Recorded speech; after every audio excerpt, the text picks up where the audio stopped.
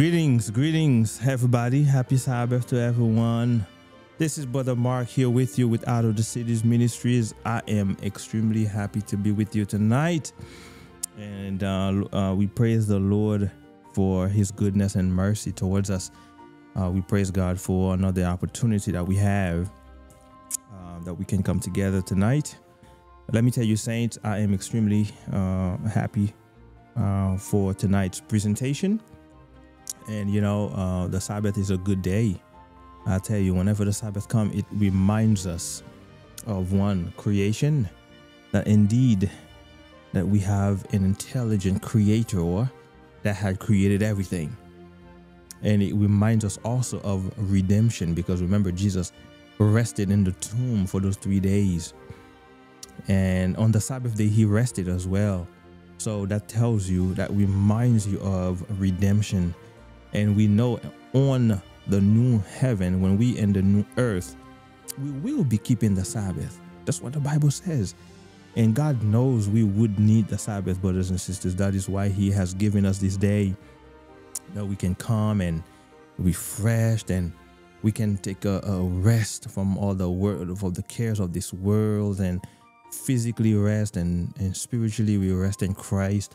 So we praise God for the Sabbath day, and I'm so thankful that we all can go through another week safely, and we can be all together once again tonight. Let me tell you, saints, pray for tonight's presentation. Pray for tonight's presentation, because we know the enemy does not like what we're about to do.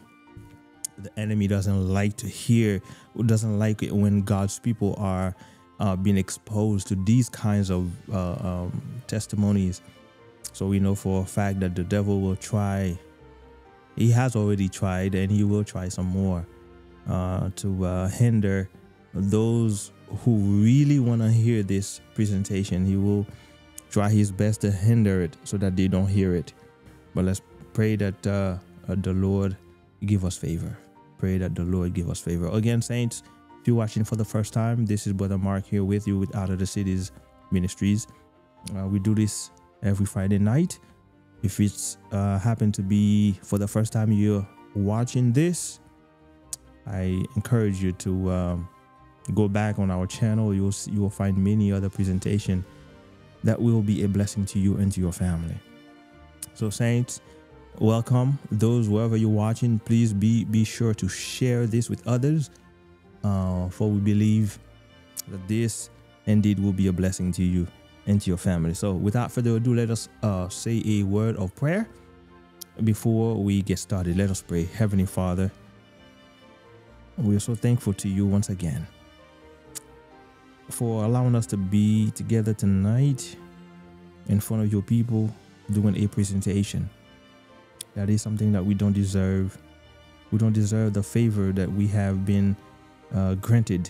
Father, please be with us tonight. Speak to us that we may speak to others. Remove everything that's not of you in us, and teach us. May tonight's program be a blessing to somebody. We pray, Father, that you would put your words in our mouths. Please, Lord, you've done it in the past, and I know you will do it again. Be with our guest. May everything go well. May everything go according to your will. And at the end, we'll be careful to give you all the praise and honor and glory. Thank you so much for all you have done, I pray. In Jesus' name. Amen, amen, amen. Again, saints, thank you everyone for joining us. Thank you. I want to welcome our guest at this very moment, Sister Candice. I am so happy to have you with us tonight. I want to say greetings to you. Greetings to your family. How's everybody doing? We're so happy to have you. Thank you so much. It's really nice to be here, and to give God all the praise and all the thanks. I was once a person looking on this channel and saying, wow, this is a mighty work. I wonder if I'll ever be there one day. Amen. To share. Praise the Lord. Here is it. Praise the Lord. Yes. For some reason, I'm hoping that the echo is not too bad. Uh, I want to make sure that the folks can hear you well. Um, Right. yeah, just want to make sure that we have no issues. Again, Saints, welcome everybody. We're here live with our good friend Candice, and she will be sharing with us uh, really her life testimony. In a sense, we can say that it's really her life testimony that the Lord um, has given her. So she will be sharing that with us.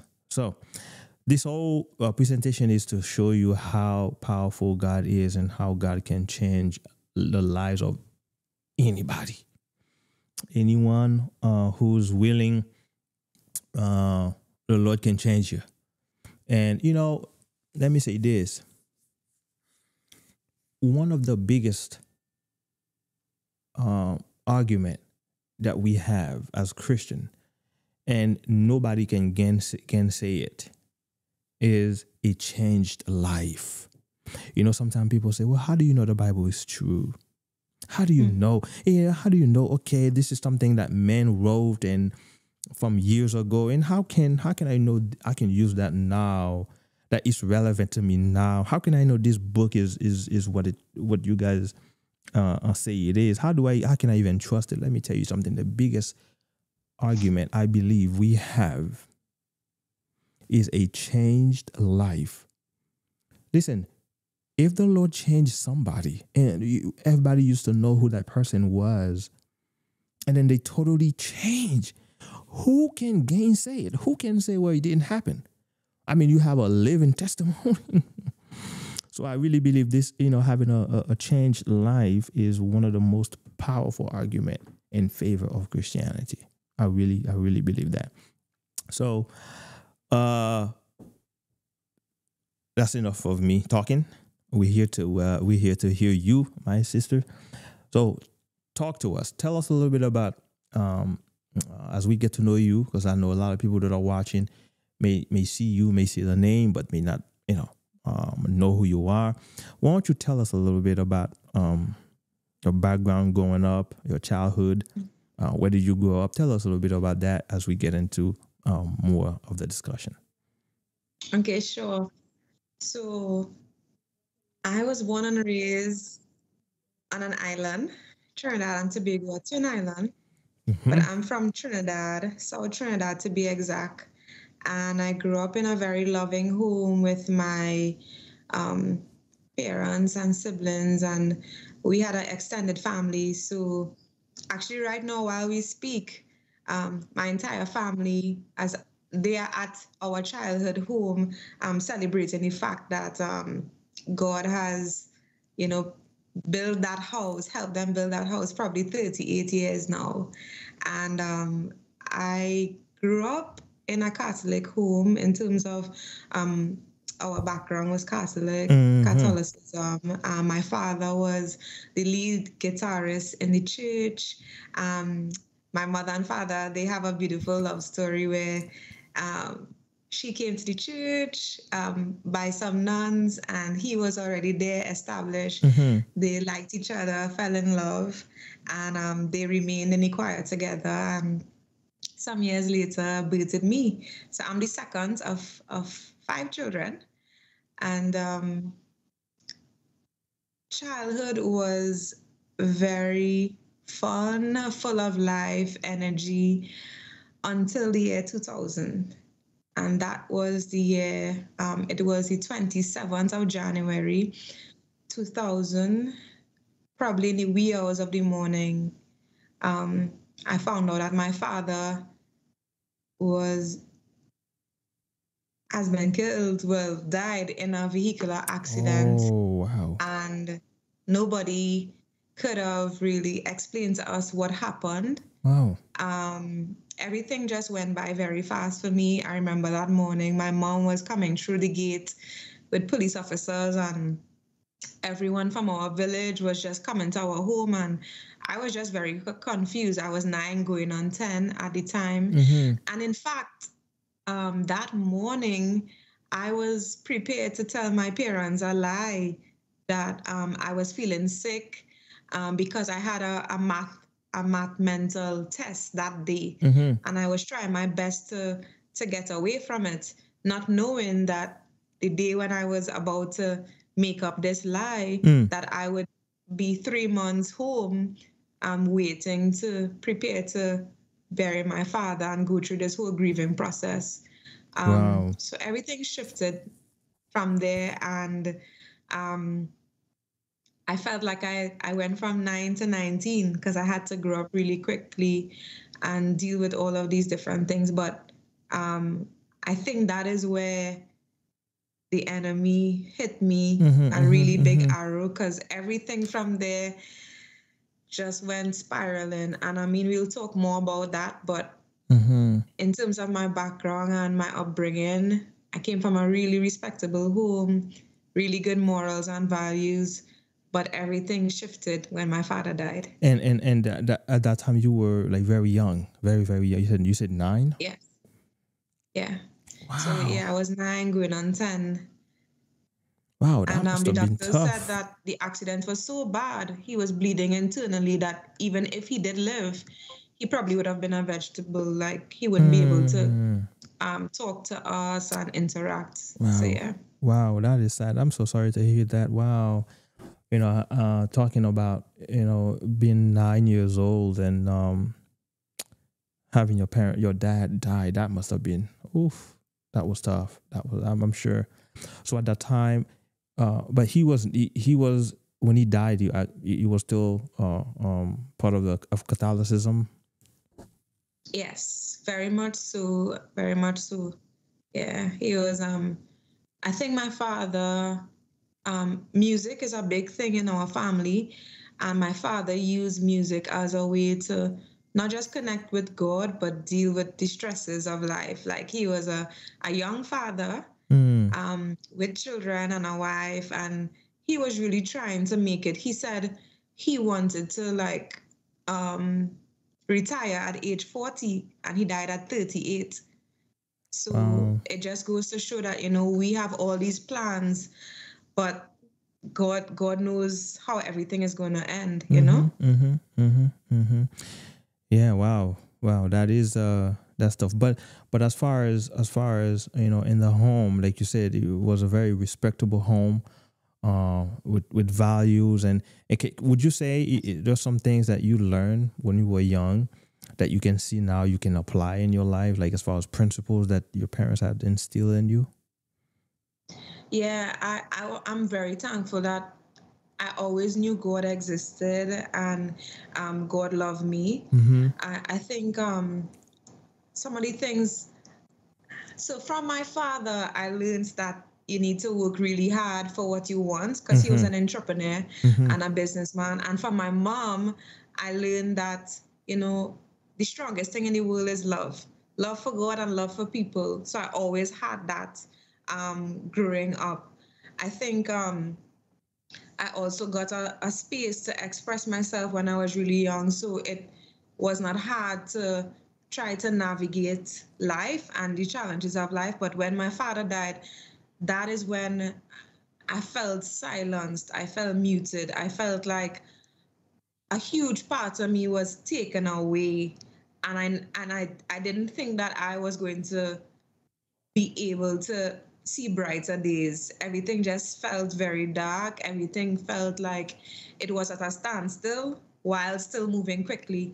So for me today, I could definitely see that my mother was always a calm person. She never Mm-hmm. really worried much. Um, and she was very prayerful, just still very prayerful person.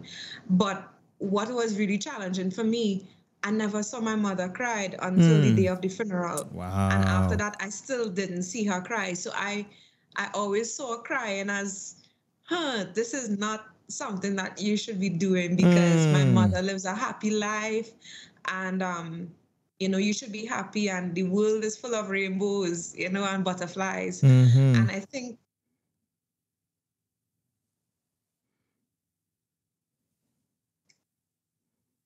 of grieving and dealing with the grief. but she dealt with the grief behind closed doors, Mm-hmm. and she showed us the strong side of her. But I struggled with the fact that how do I stay strong when the person, in terms of my father, who is the strongest person I know, is now Right. gone. You know? Yes. Yeah. Wow. That must have been tough. I mean, I can't even imagine, being so young and having to deal with such a thing. So now, you mentioned the aftermath of the death of your father. So you also mentioned like depression and those those kind of bad thoughts coming to your mind. How Yeah. talk about that a little bit as a result of the death of your father. So after my father died, I thought Catholicism was the only religion in the world. Like, I didn't think, like, I knew Muslims were there, Hindus were there, but I didn't understand that there were different denominations under the umbrella of Christianity. So, because we were so sheltered, that was all we knew, you know. So after he died, my mother took us to the Pentecostal church for counseling because they gave us free counseling at the time. And I was very intrigued as to, wow, there's another group of people who worship God that I didn't know about, and that piqued my interest. So I went on this quest, unknown to everybody, that I am going to search for God outside of what everybody was teaching me and what I knew. So So it started to outside of pause. Catholicism, in a way, in a Outside sense. of Catholicism. So I went to the Pentecostal church a few years after I got baptized. I was 16 years old. And for the first time, I never knew that there were so many other things to know about God and about worship outside of what I knew in the Catholic Church. And it was really hard because most of my family is Catholic, and for us, me and my family, my siblings and my mother leaving, it sort of rubbed them the wrong way because it represented the foundation my father tried to establish, and we moved away from that. I only have one sibling that remained in the church. That's my eldest brother. And I try to explain to persons, all of us were like, seedlings, but my brother's roots were really deep and strong. So it was really hard to uproot him and plant him somewhere else. It was the first time when I got baptized, it was the first time I actually started to read the Bible on my own for myself. When you I got didn't really know baptized to a what. Pentecostal church.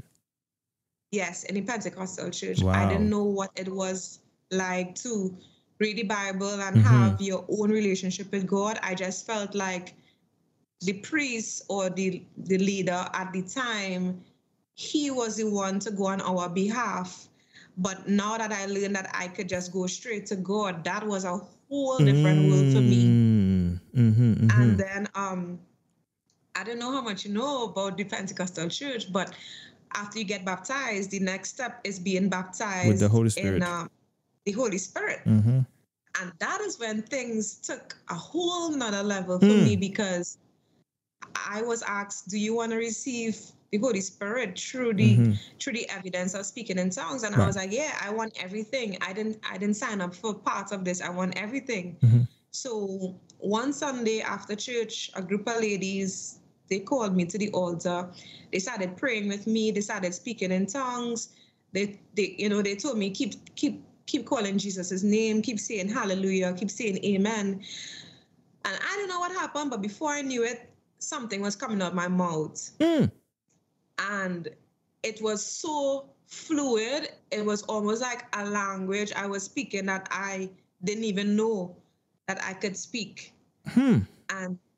And that made me question more, because I was like, if this is what I'm being exposed to, what else about this whole Christian experience that I didn't know? So that is what caused me to even question more and seek more. And I had so many answers, so many questions, and no one could have explained to me what happened to my father. Where is he? Mm-hmm. Is he in heaven? Mm-hmm. Is he in hell? Mm-hmm. Is he in purgatory? Because for those who don't know, purgatory is like a waiting bay, like a holding spot for, until God could decide where to put this person's soul, or where they have their final resting place. Mm-hmm. And I'm talking to you all from my 16-year-old mind, 9-year-old mind. I was just going through a lot, trying to figure out, who is this God? What about him I don't know, and what do I still need to know? And when I started speaking in tongues, Mm-hmm. that became my evidence that I was walking with God and God was with me. Wow. Yeah. Wow. I'm glad you kind of mentioned the speaking in tongue part. So. And I didn't even plan to say this, but it just came out. And think about it, right? Like, how is it like? Do you said that you feel like something came over you and you like speaking some language, but you don't know what you're saying, right? Is that you don't know what you're saying? No. And is somebody translating or interpreting what you're saying, or not really? No, everybody is just speaking their own version of tongues in a chorus as we try to figure out this thing, and try to figure out the Holy Spirit presence. That at that time, I felt that the tongues at the time, I was still grieving my father, that I just was happy that I found an avenue of escape. To feel like I am being transported to a spiritual realm other than the reality that I was going through at the time, because I was hurting so much. So there was a lot of emotion. There was a lot of my imagination was just going all over the place, because I was just thinking that, hey, now I am. There was a little bit of pride in it too, because I felt like now I was above everybody else who wasn't able to speak in tongues. And I was now closer to God than I was before. So I felt like I went on a whole different level when I started to speak in tongues. And I didn't even understand that it needed to be interpreted, or it needed to be an actual language that persons could identify with. I just knew that this thing was taking the pain away from my chest, and I was able to speak in a language that I thought it was a groaning that God could translate, because I was grieving my father so much. Wow. So like you said, it was, in a sense, it was a way of escape. But yes, you never really dealt. Now, did you find that being in a Pentecostal church and speaking in tongue and feeling that you're closer to God, did you feel, in a sense, you find true healing, or you still feel like there were still things that you didn't that was not dealt with? Or did you find did you find true peace really, or true healing going to that church? I felt like it was like a drug, like a relief, a temporary relief, until I could figure out what is true from what is not true. But no one at that time could have told me that I didn't know God or I wasn't close to God. But there was also some part of me that was saying something is missing, but I'm not going to question it, because now I'm speaking in tongues. So now I know God is with me.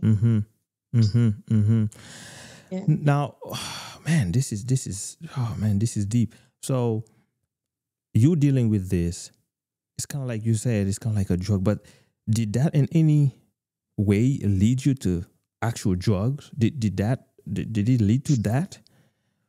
Yes. Finding a way to escape? Did it? Is that part of?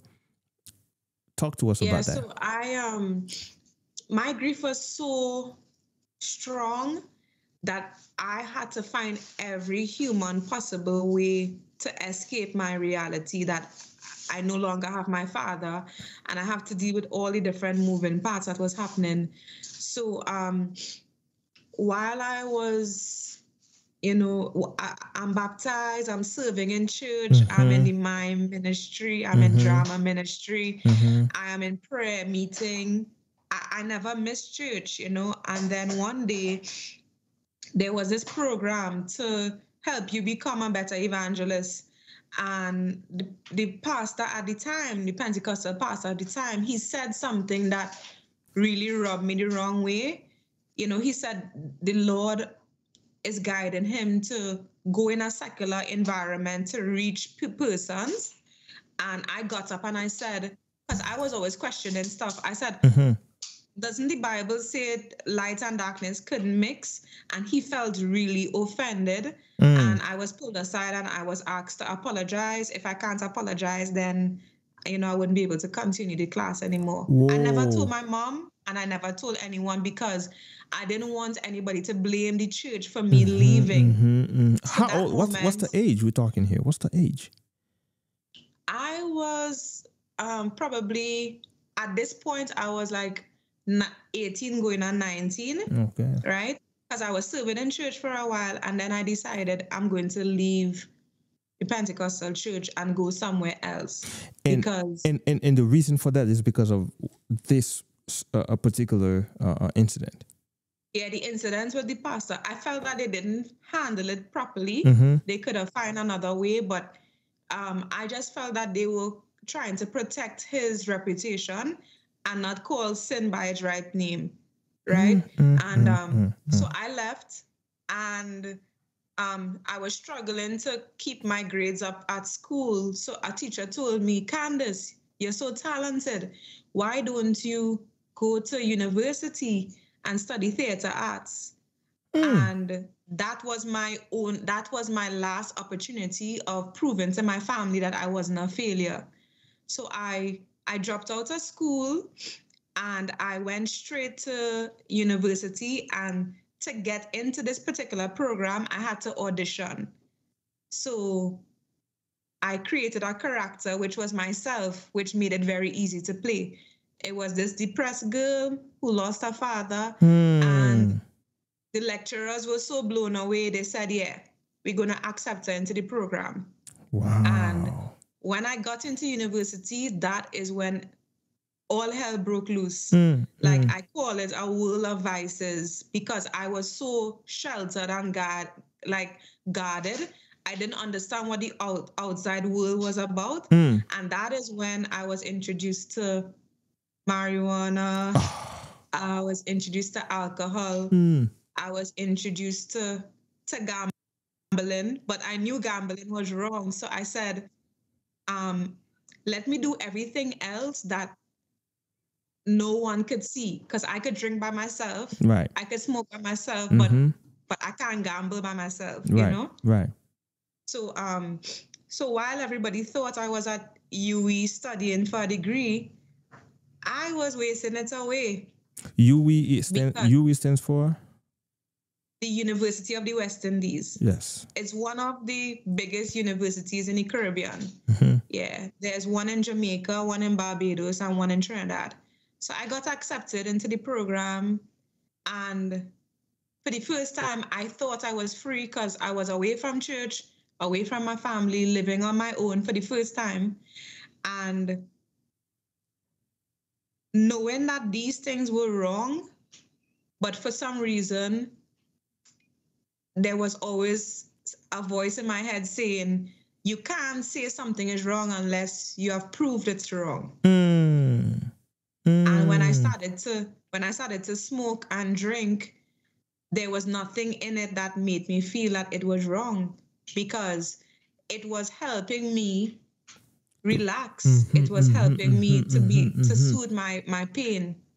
So when I left, nobody could have, judged me after this, because I could now have my own identity and have my own life.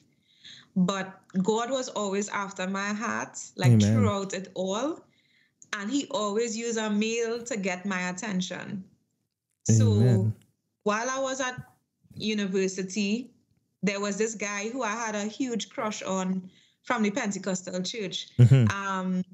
So apparently the first week of of orientation for school, they have these different booths and these different organizations that will come, help you start up a bank account, talk to you about insurance and stuff Right. like this. And this guy, he was at a booth for church. And I was Mm. like, oh my gosh, I remember you. What are you doing here? He said, well, I left church and now I'm a part of this new church. And Mm. I was like, wow, you're part of this new church. Tell me more. And I wasn't really interested in the church. I was interested in him. But because he was interested in church, I said, I'm going to go with him. And at that time, what we still talking 20, early 20s or? Yeah, early 20s. Okay. Early 20s. And and I don't want to miss this before you continue with that.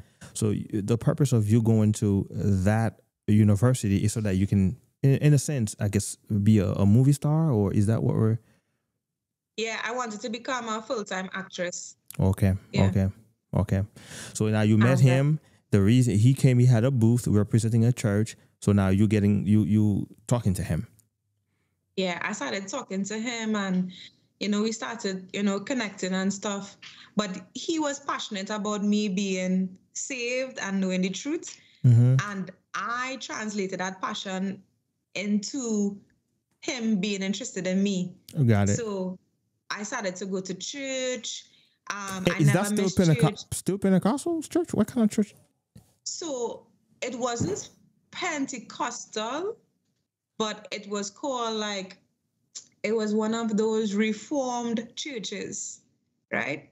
So it's a Reformed church where it's similar to Pentecostal, but they have different traditions, right?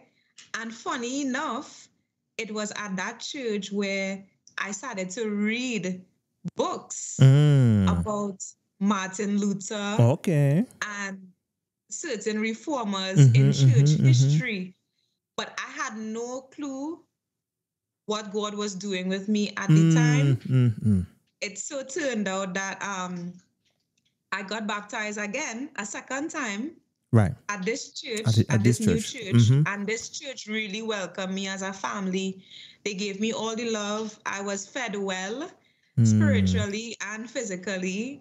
And I thought that this was my new life, and I would somehow get married to this guy and settle down, and we would be in this new church. It so happened that he got a girlfriend, and because I didn't want it to look obvious, I remained in the church. And at that point in time, I was still back and forth dealing with a secular relationship that I was involved in. But I didn't want anybody to know about it because as an actress, I knew how to hide certain aspects of my life. Right. So I knew how to be different personalities. I knew how to show up of different versions of myself. And I knew how to block my mind from one reality and present another, so that my goal was always to be the good girl, because I am Larry's and Johanna's daughter, and they are good, upstanding citizens. So I have to keep that reputation as much as possible. But I struggled with it. And this guy didn't know I was smoking and drinking. Nobody really knew. And then I started to fall behind in my schoolwork, and the results started to show. And I remember this one day, I had to pass this course. If I didn't pass this course, I would be kept back an extra year. And my friend at the time, my classmate, her motto was, look like Barbie, smoke like Marley.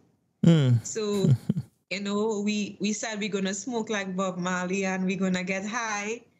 And hopefully, by smoking, it will calm our nerves and increase our memory. And wow, God's grace alone, I passed that course. But I was still dealing with my addictions to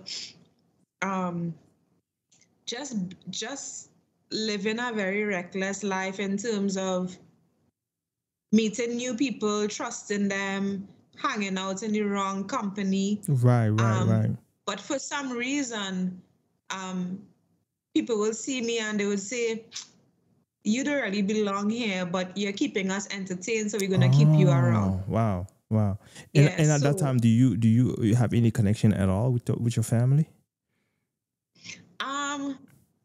I would see my family probably twice a month, sometimes once a month, sometimes months pass. Mm-hmm. But they never knew what was going on with me while I was up there. They never knew. And is it a good distance where they live to where you go to university? Yeah, it's about an hour and a half drive. Okay. Yeah, but yeah, I was living on my own. I was living with a lot of different roommates, people from different walks of life, and I was just trying to find my identity. I was just trying to fit in. I was just trying everything under the sun. Right. When the tongues, praying in tongues didn't work, I tried drinking it off. When drinking it off didn't work, I tried smoking it off. When those things didn't work, I just isolated myself from everyone, and I went into these extreme lifestyle changes. So at one point in time, I used to dress like a hippie. Like I would have these long flowing skirts dragging on the floor and my head tied up. And I would try to impersonate like this person who is on this spiritual journey. And it was just really messed up because I couldn't really figure out who I was. I felt like I had lost my way. I felt like my father died and shift that identity foundation. And it was really hard to talk about my father's death for my family. So for years, we didn't really have long conversations about him. I didn't really have much pictures with him and I. So everything just felt like one big nightmare and a dream, and I was just searching and searching. So it so happened that the pastor and I at this new church, we had a disagreement and I left. So this was church number 2, leaving. You leave that church, wow. Yeah, I left the church and I just said, I'm just going to do life on my own. I'm just going to do whatever I need to do. And it so happened, during all of this, I went into a major depression. Wow.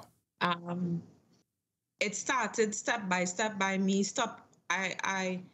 Because I had to, play catch up with my grades and my courses, I felt like eating took up too much time. Then it went to the extreme of taking long showers was taking up too much time. And I went into spending time with friends and family was taking up too much time. So I lived in the library. I did all-night studies. I wasn't sleeping properly. I wasn't exercising. I wasn't eating. And it so happened that my body became so depleted of minerals and vitamins that my brain started to shut down. So simple things that I'm supposed to remember, I start forgetting. I stopped combing my hair after a point in time. And then it got so bad that I would just be looking blank, stare at people and not recognizing who they were. It felt like I had this big block in my brain. And even though I could see, I couldn't understand anything that was happening around me. I wasn't aware. And my family said, Candice, you probably need a break from school. Right. And I remember going to the university psychologist and she said, Candice, do you know who you are? And I was just staring at her. I couldn't answer her. And I'm telling you this, and it's almost like I'm seeing it now. I just used to stare at her and I didn't have an answer.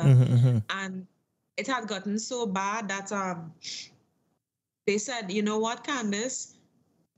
Your health is very important to us and to your classmates, your colleagues. So we're going to give you 1 leave of absence. You're going to go home for 1 year, but you have to make sure and go for counseling. And I started to use antidepressants, and the antidepressants, it made things worse. Wow. You know, I started to hear voices. Wow. I started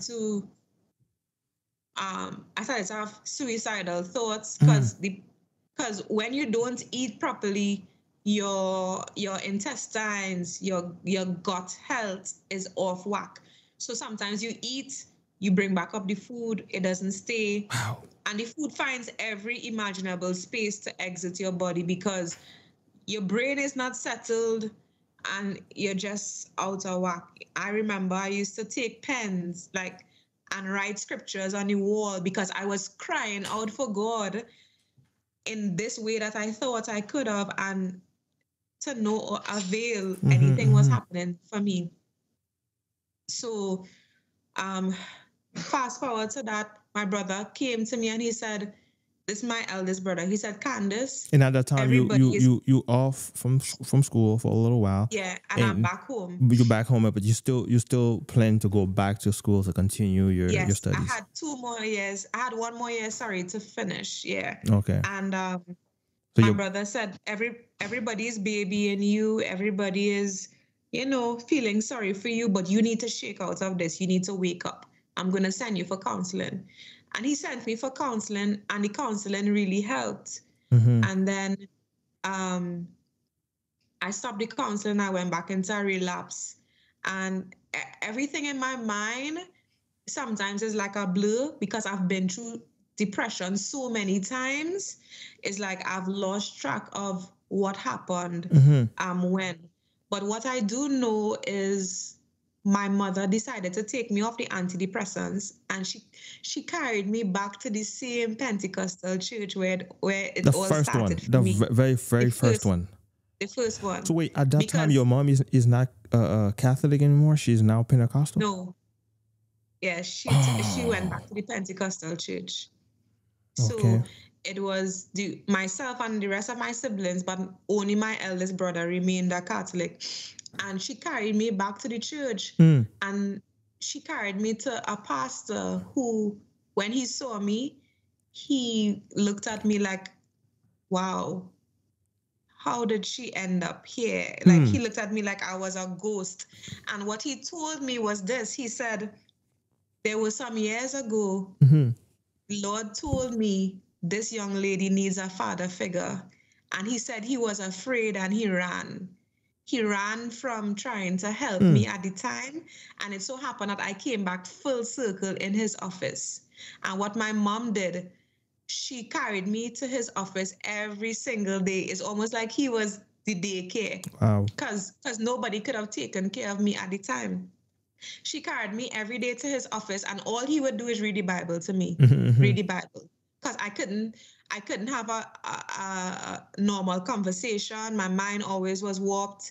Like, nothing was making sense at what I was saying. He just read the Bible and prayed. Read the Bible and prayed. Right. And after a couple of months, the depression, like a cloud, it just went away. It went away. Like, the word of God transformed my mind so powerfully that it was able to drown out all the negativity, all the darkness. It just went, and I'm so thankful to him for that. And he really thought that, Candice would remain this time. And then I went again. Oh. I'm a runner. So I get healed, I get help, and I run again. Wow. And this time in running, I decided to go deeper into drama in a deeper way. So you didn't go back to the university? Yeah, so I went back to school after 1 year of the break. I went back to school, but I made sure I took every opportunity I could to develop my career in acting, right? So there was this one moment I got this opportunity to fly abroad, and I'm going to leave out certain details because I don't want certain persons to feel offended by it. I got you. But I was asked to play this role that I did not realize I was actually dabbling in the world of darkness. Wow. And I got so deeply involved that my voice didn't just change. It was like I was a different ethnicity. Whoa. My body felt different. Mm-hmm. I was playing a particular role that called for me to be very focused and disciplined. And that is when I realized that there was a part of this world that I didn't fully understand. And I'm sure you all could read between the lines. There were conversations, voices that were having with me. Hey, we could give you everything you want. We could make this process so much easier for you. We could put you in your bright lights. And I started to listen to these voices deeply. And then one night, a guy he's from Nigeria, but he left Nigeria and he's living in this new country that I'm in now for the first time. And he said, Candice, when last have you prayed? And I just started to cry. And for the first time, when I opened my mouth to pray, I heard a voice that was full of innocence and peace that I have not heard in years. It resembled my 9-year-old self trying to speak to God, trying for healing. But Brother Mark, this thing was so tough for me that, I'm just praying and asking God, wherever you want me to go with this testimony, go, because I have not spoken about this for years. And it's all coming back to me like a flash. And I remember that moment I said, God, I don't know who I am. Please help me. That was my prayer. Right. I don't know who I am. Please help me. After that, fast forward, I went into another bout of depression. And the depression became so bad that from my head to my waist, I couldn't move because the stress on my body and my nervous system was just shutting down. I remember I woke up one morning to grab my jacket and this was me. I was frozen, like I couldn't move. And it so happened that the same church I left, the second church that I left, a family there decided to take me in and take care of me for some months. The same church the same church that had the guy that you Yes. saw that came with the booth. Okay, wow. Yes. Wow. So they heard of what was happening. They took me in, and I'm hearing some feedback on my side, but I'm going to try to ignore it. They took me in, and I went back to school. But while I was in that position, I was so helpless. I couldn't do anything for myself.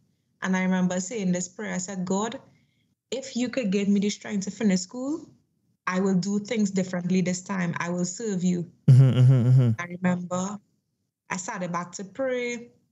I would visit different churches, but never really stay in one particular church. But it will be a Pentecostal church. They call it Full Gospel. And I remember I was not leaning on my own strength anymore. I was depending on God to help me finish university, because university was like a never-ending nightmare for me.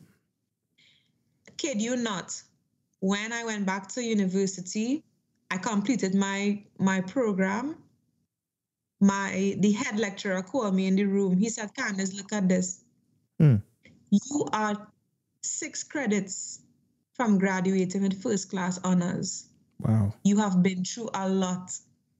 I want you to finish and finish well. And I prayed. I graduated with first class honors, top of my class, overcame the depression.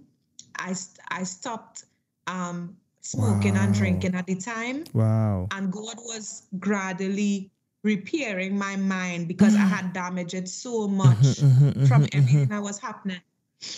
I graduated, and then I decided, you know what, I'm going to, ask God what to do from here. And something happened to me after I graduated. I got into teaching. I started to teach drama. And when I got into teaching, I told God, I said, Lord, I don't want to do life ever without you anymore. I remember the depression came back. It visited me again. And this time I had 3 pastors on speed dial. And when I called them, they knew it was because I wanted to kill myself, but calling them meant that they just had to pray. They knew if Candice calling, it's because she's in a really bad place. So I had 3 pastors on speed dial. If I didn't get one, I called the other. And that's how I was going for months. Until one day, God woke me up like 5 o'clock in the morning. And I just felt impressed to put on my clothes and go to work. When I got to work, the security guard was like, Miss Andrews, I wasn't married yet. Miss Andrews, why are you here so early? I had no clue. I got into my classroom and locked the door and I cried out to God on my knees. I said, Lord, if you don't save me now, I'm going to die. I'm going to kill myself. The enemy is going to laugh at me. And he's going to say, you see, look, he didn't come true for her. That same day, I went on Facebook and I saw a post. And when I saw the post, it was not like anything I ever saw before. I thought I was reading my Bible. I thought I knew. And that post, I was like, God, what is this? Sunday and Sabbath? I don't understand. I felt more confused. I felt God was freeing me, but I was still enslaved by something. And I said, God, something is missing. And when I saw this post, I said, Lord, I need to find out more about this. Again, God knows how to get our attention. Yes. Because the post was posted by another guy who looked very attractive. And I said, wow, this could be my escape. And I want to put something in here. When a young girl loses her father, she looks to every male to try and get that father back. Yes. She looks for that comfort. She looks for that reassurance. So for me, I didn't really want a boyfriend. I wanted a father. And I was looking to every male for that support. It so happened that this guy posted about the Sabbath. And I said, God, this is the moment for me to find somebody who knew something I didn't know about the Bible, and for me to get closer to you, and for me to finally find somebody who loved me for me and wasn't taking advantage of me. So I remember I messaged the guy and I said, hey, you posted something about the Sabbath. What is that about?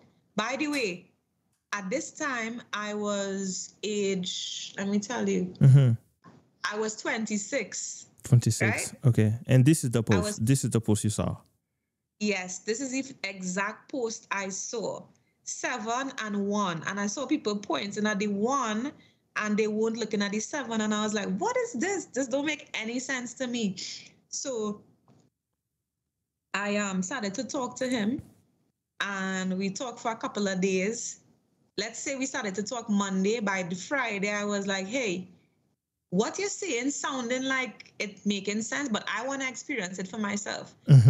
So in one mind, I wanted to experience it, but in the other mind, I wanted to meet him. Right. Right. So I told him. But you don't know where do you know where he lives at that time? I don't know anything about him. Okay. This is a post on Facebook. All I knew is that he was mutual friends with my eldest brother and they went to the same school. But I never saw this guy in my life. I don't know where he's from. I don't know anything about him. And I just started to have this conversation with him. And then I told him, here's what, I don't want to keep you too late because tomorrow is your Sabbath. And he said, no, today is the Sabbath of the Lord. And I was like, this guy is confused. Oh, you were How talking to can he him on a say- Saturday. Yeah, I was talking to him Friday night, telling him that Oh, his yeah. Sabbath is tomorrow. Mhm, And he mhm, said, mhm. no, Sabbath has already begun. And I said, this guy, he doesn't know what he's talking about. He's confused. Let me figure this out for myself. So I took a bold step of faith and I Mhm. said, here's what. I've heard enough. I want to see it for myself. You come and take me to church. That was my response. Mhm. And he said, sure. I sent him my address. I told him where I lived. And he was going to pick me up the next day. Mm. So I was like, oh my gosh, what did I just do? I don't know this guy. What am I going to do? Right. So Saturday morning Wow. comes. My mom is busy cooking. I'm supposed to be cleaning out the house. And I'm just frantically looking for clothes. Because remember, I haven't been to church in a while. Right, at that time, You know, right. I was just going in and out. Mhm.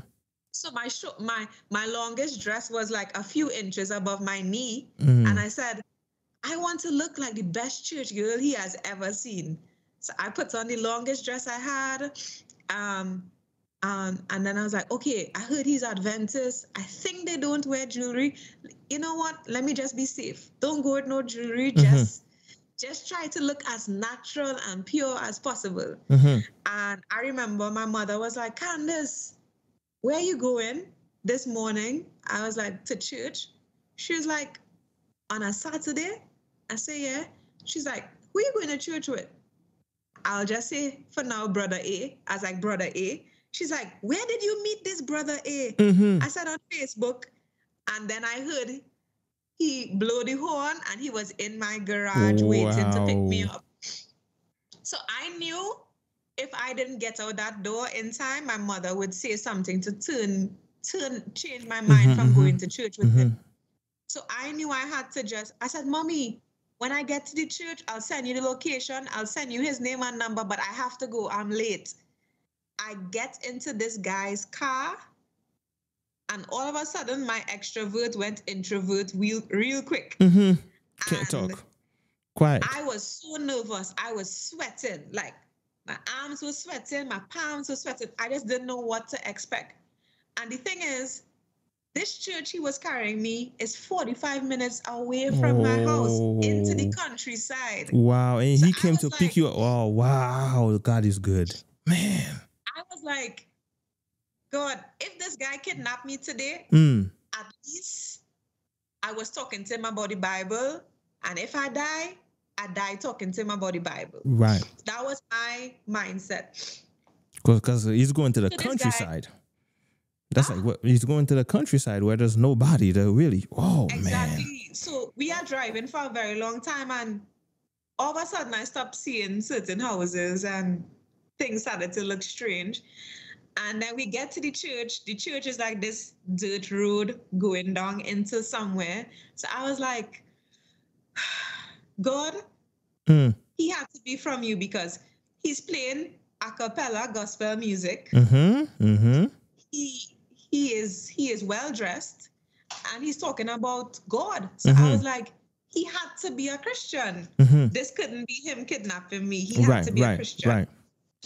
Now, God knows how to get our attention, right? Because when I got to the church, there was like 3 sets of birds flying over the church in different colors, bright red, yellow, blue. So I started to laugh and say, this doesn't look like a church. This is Noah's Ark, right? So I told him this and he was laughing, and everything just seemed so peaceful about the church. The people were happy. They were smiling. Happy Sabbath, happy Sabbath. And I was like, what is this? I don't understand. So I just, being the actress that I am, I started to shake everybody's hand, smile. Happy Sabbath to you. And when I got into the church, the first hymn that they sang was Trust and Obey. What's that? Number 290? Trust and Obey? I think, if I'm not mistaken. But guess what? It's a hymn I was taught as a little girl. So I sang it out loud and they thought I was a Seventh-day Adventist. Oh. And I looked the part. I walked the path, I smelled the path, but I Wow. was not. I was not So the church, Adventist at the he time. know. Well, what about him? Does he know any? Does he know you're not Adventist, or does he? What does he know about you? No, at that time. All he knew is that this girl was confused, searching for God, and she has not been to church regularly for some time. So this was his moment to evangelize to me. And that was my moment to evangelize and get to know him, thinking I would be in a relationship with him. Right. And so the people that you singing, the people thought that you were Adventist because you know they that thought song. I was Adventist. So then they asked, sister, what church do you go to? Like which one of the branches of Adventist churches? I said, I don't go to church. This is my first day here. Everybody eyes open. Wow. What? It was so bad. An elder from the church pulled me aside and he said, tell me the truth. Are you a spy? Did you come to spy on us? Where are you from an organization spying on us? And I said, no, I just want to know who God is. Wow. And guess what? They said, if you are serious, we are going to come by your home every Thursday and study the Bible with you. Wow. And Brother Mark, wow, a group of them came at my home every Thursday for 1 year. Wow. And studied an evangelistic study. It was 26 lessons. It took us 1 year to get through it because I had so many questions. Yes. And my family was there. They were all present. Sometimes they weren't there, but I would always make time to be there. They came at my home. And then 1 year later, there was a crusade. They invited me to a crusade. And that night, I was like, God, I'm convinced that your word is true. I'm convinced that the Sabbath is what you have created for us. And I'm convinced that I'm willing to give up my life and follow you now.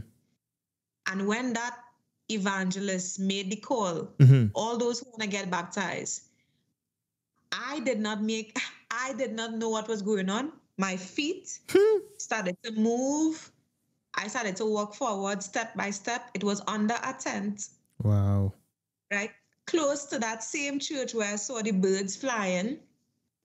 And when I got to the middle and I turned back, it's like I just heard myself talking to myself in my mind. Candice, you have experienced almost everything there is to know in the world, and none of them made you feel at peace the way knowing God and his word make you feel at peace. Why are you turning back? Don't look back. I didn't want to be like Lot's wife and go back to the space that was imprisoning me, And I walked straight to the altar. They took my name and they said, my sister, come back tomorrow because tomorrow you're going to be baptized. Wow. I was like, what? Serious? They spoke to the pastors. They found out I've been studying for a year and they believe I've been attending church and they believe I am ready. So because I knew I was still struggling with certain things that I was going through, I decided not to go back home. I slept over in that same village by one of the older ladies' home. She prepared a bed for me and everything, and I slept there. How long? And when I sleep, how long just one day? Yeah, one night. I stayed the same night. Because you didn't want to go home and have your mind change. No, you just stay there. I didn't want to go home. I didn't want anybody to change my mind. It so happened that, of course, I didn't have any clothes. So they carried me home. I packed my bag and then I left and I stayed that night. And the next morning, they had service under the tents for the crusade.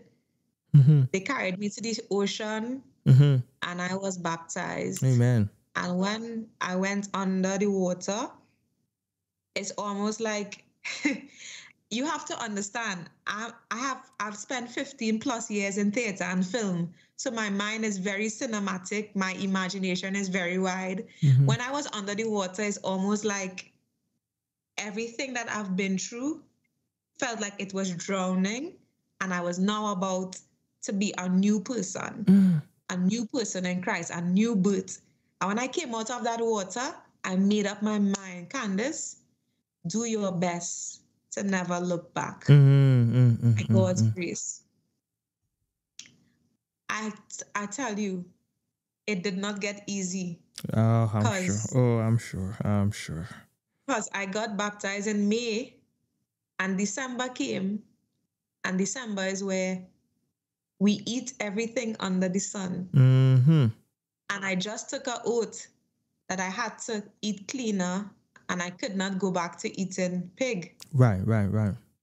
And this is said, something that's big in that culture, right? Yes. Yeah. So we eat a lot of ham, we eat a lot of wild meat, we eat a lot of roast pork. And I told God, Lord, don't embarrass me.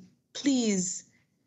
This is the only way that I could prove to everybody that I really made up my mind. And because people said, Candice, the Seventh-day Adventist Church too strict. You're gonna last 3 weeks. Somebody said, you're gonna last 3 months. You're not gonna last. And I made up my mind. I said, Candice, if you could decide not to eat pig this December, take it December by December. God is going to keep you the next December and the next December and the next December. Amen. We are in 2024. I was baptized in oh gosh, why am I forgetting? 20 oh my gosh, why am I forgetting? 2016? Yeah. Okay, 2017, yes. 2017. I'm not sure if my maths is correct, but I think this year is 7 years since I've never had pig in my life. Amen. Praise the Lord. And that was proof to me that God was really with me, because there's no one in this world that loved to eat pig like me. So that December, I'm sure you felt the pressure when that time came. It was hard. It was hard. It was hard. I remember that year, everybody went full out. The table was filled and laced with everything I loved. Wow. And all I had to do, I remember all I ate that day was a hops bread, a bun, and mustard. And that was it. That was it.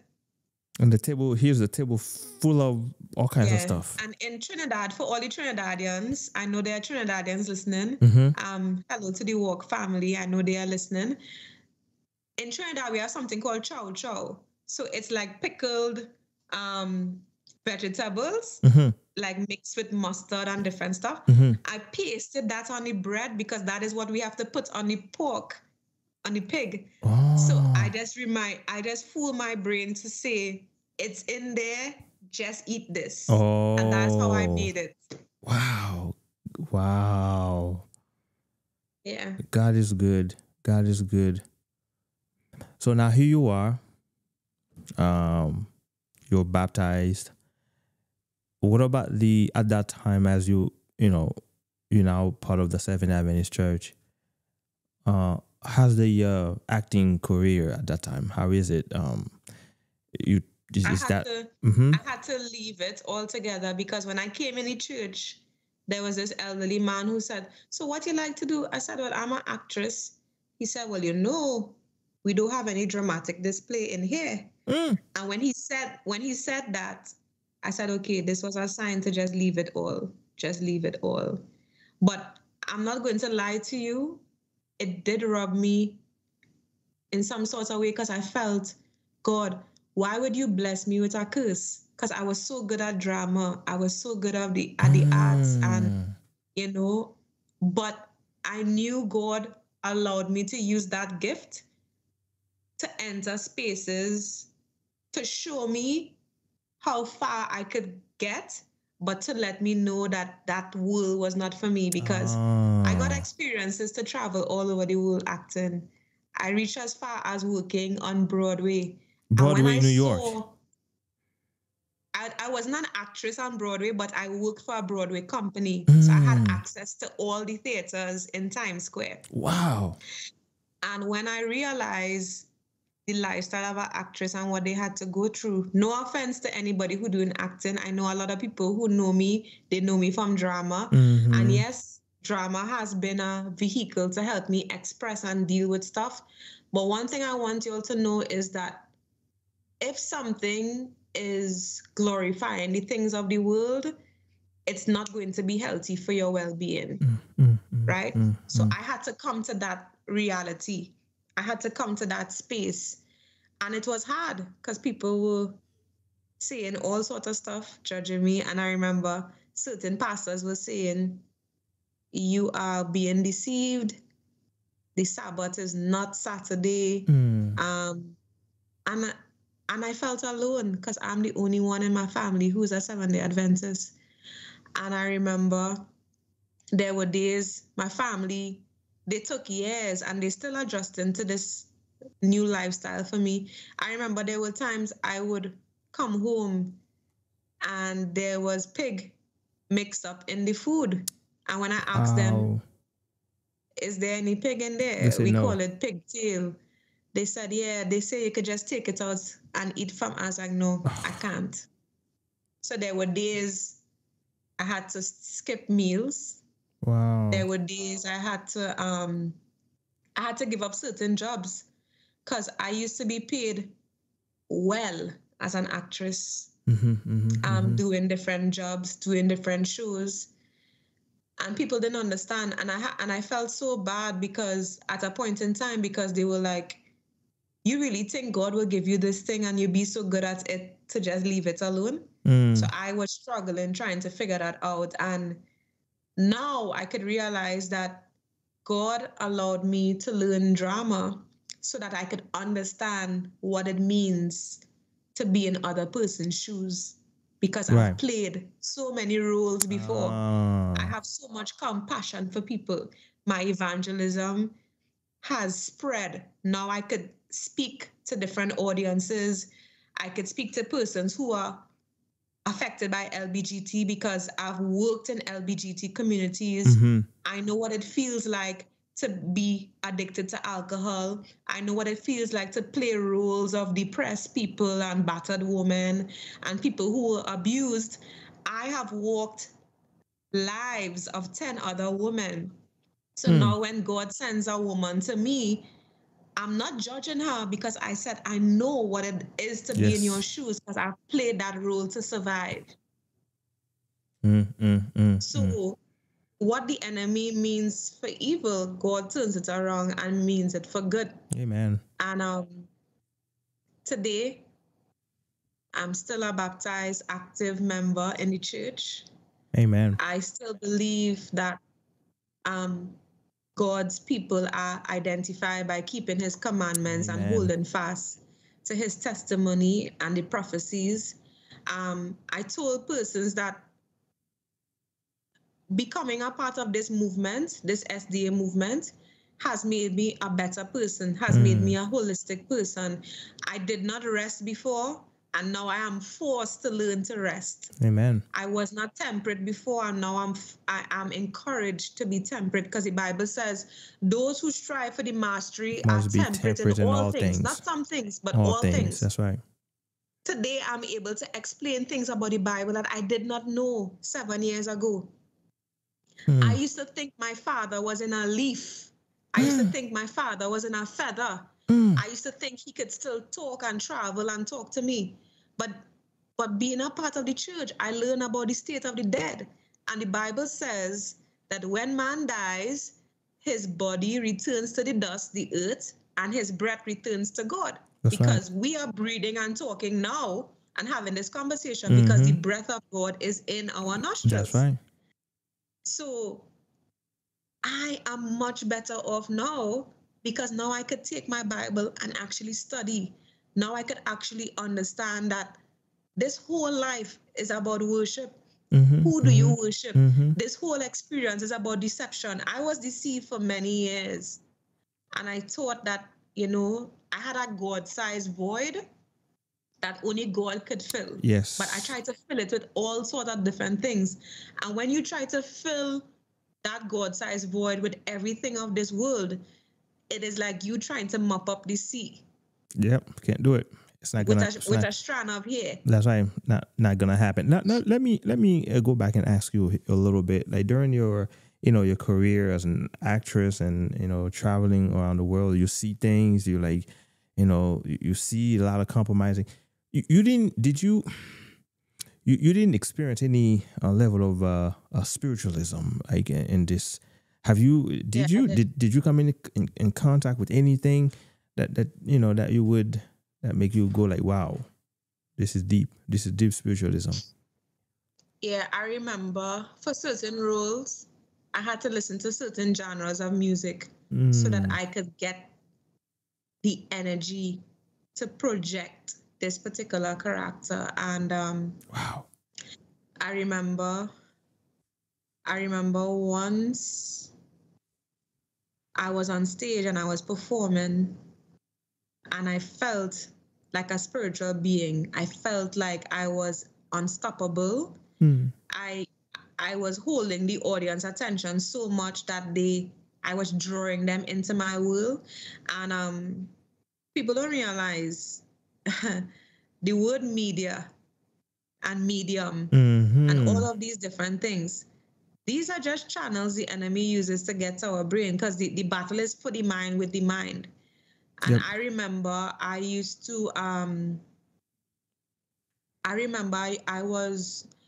wouldn't say I was, at the time, this is how I understand it, right? This is how I'm going to explain it. I believe that I was not possessed by demons, but I was oppressed.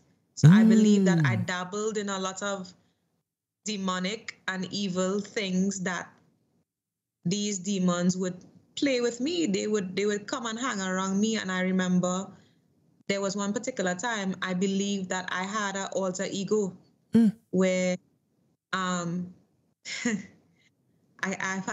forgot her name. I even named her. You named her? Yeah. Kind of like Beyonce does. Yeah, I named her and I forgot her name. Thank God. I don't even want to go back there. But I named her, and she used to seduce men to get what she wanted. So I had this persona to the T that I would get men to do whatever I wanted. Right. And I would seduce them in such a way that they would fall in love with me and give me all the attention. But anytime they wanted to take things further, probably in a sexual way, I would snap out of it and I would start crying. And I would start trying to make them believe I'm depressed so that they will leave me alone. And that was me all the time, switching from this person to that person, switching. And it was very uncontrollable. And I realized somebody told me, Candice, I don't know who you are, but somebody took my friend. You traveled and you never came back the same again. And they said every time they saw me, my features looked different. When I talked to them, I sung different.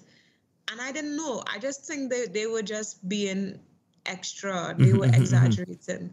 But I truly believe I was slowly bargaining with the devil at a point in time, because I felt that my father was no longer around. And I said, I'm watching all these young ladies, their fathers buying them vehicles, new phones. Right. They have inheritance of houses, and I had nothing.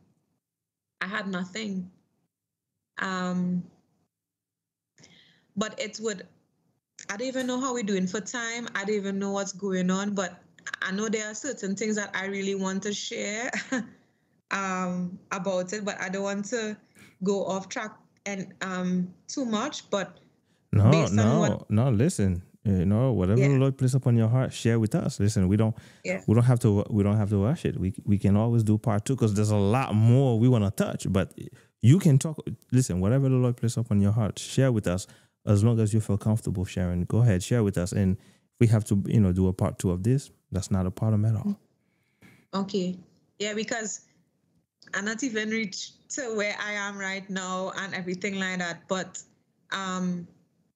I went through a lot of darkness. And I know that in all of this, like if I was to see my guardian angels now, their wings probably broken and damaged because they tried to protect me from so much. I ended up in a lot of spaces I should not have been. I've seen a lot of stuff I should not have seen. And I just was really, really searching for God. I think even in my years of Adventism, I still struggle with, would I even make something of myself, Lord? Because all I know is you now. I've given up my career. I'm struggling to, find back my identity. I didn't know what to do. But all I knew is that I was free from the alcohol because I knew I took when you baptize, you have to say you're no longer going to drink, you're no longer going to smoke. And taking that oath and that promise to God really helped because I said, I made up my mind. If I'm going into this, I'm doing it and I'm not going to, but in between there, again, the enemy uses offense as a bait to catch us. I remember in church, they made me a AY leader. For those who don't know, AY means Adventist Youth Leader. And they gave me opportunities to present, and I was, leading out with the great controversy and doing all these studies. And one day, I was preaching because I love to speak. So I said, Lord, if I can't act on stage, I am going to present and do my best in your church. So I started to preach and I started to share presentations, and I was very dramatic about it too. And then one day I spoke about Satan being the first narcissist, right? And I explained why he was a narcissist and that nothing is new under the sun. That's right. And that he wanted us to have a character different from what the character of God was. And after I shared, a particular elder walked up to me and he said something that offended me. And I turned to him and I said, you just see me share my heart and soul, and all you could have picked up was that one thing. Yeah. So, man. Yeah, I don't want to say what it is because whoever listening, they would know. But I was talking about Jesus, and I was talking about, Jesus was not someone that, people would, he was this big superstar or glamorous guy, he was very humble. And the elder was, correcting me on certain things I said. And I said, you know what? I'm fed up of this. I'm trying my best to be in church and I'm just going to forget about this. And then I stopped going to church for a few Sabbaths. And then I was invited to a gathering. And this gathering, I believe, was a group of Seventh-day Adventists who disagreed with certain stuff that was teaching in church. And I joined the gathering because I felt at home. I felt like they accepted me. And they were studying.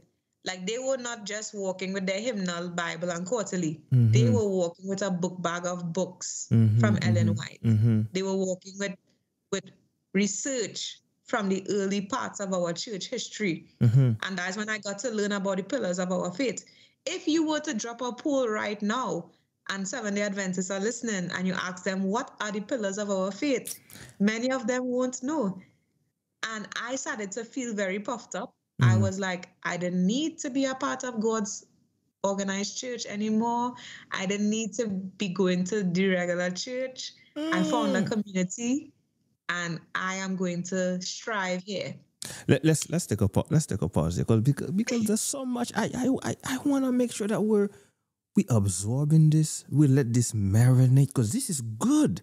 So, look, I know we have a whole lot more to say, but I'm trying my best here to we don't want to rush it. We want to make sure we get everything possible. Now, let me interject here a little bit, folks. You're watching. If you have questions, please feel free to put the question in the chat. Because what I'm thinking now is, I know you have a lot more to share. I mean, we haven't gotten into ministry. We haven't gotten into all these other stuff that the Lord is now, using you to do. And I feel, and I got questions based on what you've already said. And so don't worry about the time. Like I said, we can, it'd probably be best to do a part 2 of this, Yeah. Yeah, it's probably. I don't even know what's going on right now. Yeah, I know. I think it's best if we're gonna do a part 2 of this because the rest is so good that we don't want to have to rush, and to get to it, because what you're talking about now is so important. That part you're talking about right now is so important, and I want people to understand this. I want people to understand it. Many a time since, let me tell you, saints, folks, young people are leaving the church and all of that stuff. Sometimes it's because of us, the way we don't know how to address people, and sometimes we offend people. You got what I'm saying? Because there are people in the church, they're making an effort to be there. And the smallest thing can get them discouraged. And that was your case. Yeah. That was your case. And you think about it. You were out here in the church, you left a whole career where you were very well off, really. And you came to the church, you accepted the message, and here you are. Folks are the devil's using people to kind of, in a way, discourage you. Mm-hmm. And let me tell you this, based on experience, every time you're discouraged about what the church is doing or something that's happening wrong in the church, there's always another group of people ready to kind of like embrace you. You got what I'm saying? Kind of like embrace you. So this is exactly where where I could see yours was going. So now, you're with this part of the little church, but you're with this little group. But before you get to that, there's a question, because this part and the rest of it, we probably can do it in part 2. But what you talked about before, there's a question about it that I wanted to make sure I asked it. I didn't want to forget it, okay? Because I think this is important. Because many people dealing with the idea of two personality. You were doing this because you were an actress, you know what I'm saying? You knew how to do this. But let me tell you this. When Jesus was talking in Matthew 23, he was saying, you scribe and Pharisee, hypocrite, you do this, you do that, you clean outside of the cup, the inside is full of dead men, bone, and all kinds of stuff. Jesus was saying the Greek word here is actor. The word for hypocrite is actor.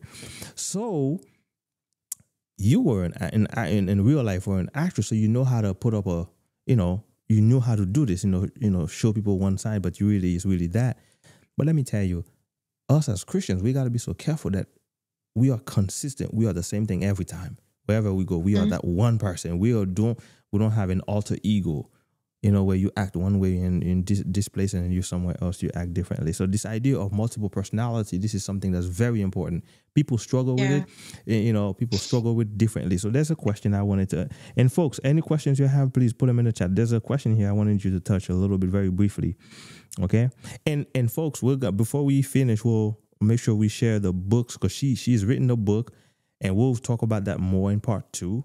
Okay, but I'll make sure that wherever you're watching us from, that you can go and actually get the book. Maybe it would be best to read the book, and then now when part 2 comes, it will make even more sense to you. Okay, so the question is it possible that multiple personality can be a permanent thing for those who pursue a career in acting? What do you think, based on your experience? Do you think because when you an actor, you are taking on different personality that's not you. Mhm. Can this be like permanent? Can you become that Yeah. person? What do you think? So there's something in acting that it's called switch off. Mm-hmm. That's not the official term, but that's the term we use. So it's called de-rolling. Thank you, Lord. That's the rule, the true terminology. So after you do a performance, you have to do a process of de-rolling where you go through a series of exercises and questions and journaling that helps you get back to your original self, Who asked you because these you would have questions? spent. Who asked these Huh? questions? You ask these questions in your mind, or somebody else is asking you these questions? How does that work? It can be a guided process by the director, or you can do Hmm. it as an actor. Like, it is your responsibility to switch out of the role so that you can go back to your original self and prepare for your next role. So, Now yeah. you have to So, understand. You have to understand. I mean, go ahead and finish what you're saying, because I got something else I want to say. Go ahead. so what happened is the roles that I used to get were women who were abused, Mm-hmm. women who were cursed at, women who were depressed, Mm-hmm. a lot of mental health issues. Those were the roles I got, and I played them well. Mm-hmm. I played them well. But what happened is, I got so close to the character that they gave me strength. So I never deruled. So I was just collecting characters and building and building and building. So you never let go of them. No, Mm. no. I felt like I put so much work in developing them. Letting go would be letting go part of me. It was like throwing the baby and the bathwater. Wow. Now, I understand. I know this must be very tough for you to even talk about this, and please forgive us. And I know it has to be tough. Something that you used to do in a past life, and God has turned your life around, and having to talk about this, I know it's tough. But I feel like this area, that's why I wanted to focus And I on know I this. get a lot of licks for it too, but it is what it is. This is my experience. Yes. Oh no, definitely. This is your experience. It's not like you're condemning anybody. You got what I'm No. saying? It's not like you're condemning anybody. You know where God took you, and just like God was working with you, he's working with everyone else, and you're not setting yourselves up as a judge. You're not saying, well, these folks are lost. That's not what you're saying. You're only giving the experience that the Lord has. You only sharing that experience with others. So that's all you're doing. And I think what happened too, we need to understand, when God gives you a gift and you don't use it for his glory, it can become damaging. It can become destroying. So your gift in the wrong environment and serving the wrong person or giving the wrong glory to the wrong person, it can become very, very damaging. And based on your question, we know of, I believe his name is Heath Ledger. I could be wrong. The guy who played the Joker, he got into the role so much that he was really going through a lot with depression and everything. So much so that he committed suicide. So there are a lot of persons who they get so deep into the role that it has taken over their identity, and that's what the enemy wants to do.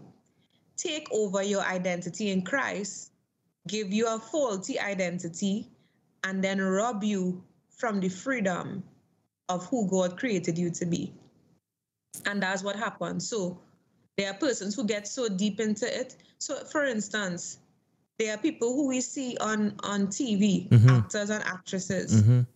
After they play a particular role, we could never see them the same way again because they did it so well. And then sometimes, oh, you are right about this. yeah, we don't see them the same way again. If Denzel Washington was to play a murderer or abusive person, that's the last thing we have of him. And again, this whole life that we are living it is to mar the character of God. It's to mar, it's to mar who we were designed to be. The Bible says, by beholding, you become changed. Yes. So the deeper you behold a role, you are changed to become that person. Yes. Even though you are not on stage. So most of my life, I lived on stage, and I never came off the stage until I was baptized. Wow. Wow. This is deep stuff. Wow. And so when you were baptized, you left this lifestyle. Did you not get tempted to go back to it? I'm sure you, because once you are baptized, you now, what happened is when you make a public declaration, because baptism, that's what baptism is. Baptism is a public declaration that I'm choosing God.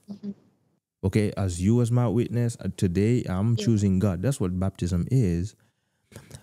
So you making that declaration, I'm sure you now array yourself against the host of darkness. So Satan isn't going to just sit back and just let you do your thing and just everything smooth. No, it's not going. That's not going to happen. In fact, that's war. You declaring war on the devil's army once you get baptized. So I'm sure you had a tough time and hard times. I'm sure.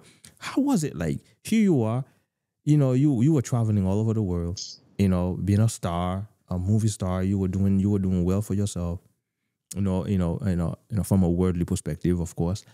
And now you choose to be a Seventh Adventist. How was it? Were you tempted to go back? How was that? So actually, when I got baptized, 2019 came, and that is when I got the call to come and work on Broadway. And I told God, Lord, I am going to be a Seventh-day Adventist in that environment, and I'm going to prove to people that I could be in that environment and still be a Seventh-day Adventist. Oh. So when I got the interview, they said, Candice, do you have anything that you need to tell us that we need to be aware of? I said, sure, I will work every day except on Sabbath. So from sunset Friday to sunset Saturday, I wouldn't work, but I'm going to work every single day. So they said, okay, well, Saturday is when, most of our activities happen, and Friday nights are rehearsals and shows, but we'll figure something out. It so happened that I was paired with another person, and she held my shift on the Sabbath while I got to church. But guess what? 2019 was the first year I came to the US, right? I came as a student, and I came as an intern to work on Broadway as well. When I land, I told myself, I said, Candice, this is a new place. Nobody knows you. To keep yourself accountable, find the nearest Seventh-day Adventist church. So all I remembered, I was tired. I got into the apartment. I took out my GPS because I arrived on a Sabbath to the place. Took out my GPS, found the nearest Seventh-day Adventist church, got on a bus, and I went. When I entered the church, divine service was over, but I knew this was going to be the church I would go to. So when I was not working at the theater, I was actually giving Bible studies in a train station. And while I was giving Bible studies at the train station, I remember as soon as sun would set on a Saturday, as soon as sun would set, and that would be Sunday for us, I had to rush home, take a shower, and go to work, because that was the promise. That was the promise. And then I was like, Candice, how long I could keep up with this for? Sooner or later, they are going to call for you to come out. Right. And there were moments they called for me, and I said, no, I'm not going to come. I'm not going to come. And I knew it was a bad look for me, because they could have chosen other persons, and they chose me. And then one day I was at work and somebody came on the elevator, muscular, strong, but they were wearing a skirt. Whoa. And I didn't understand what was going on. And when I looked on the door, the bathroom read, "All genders welcome."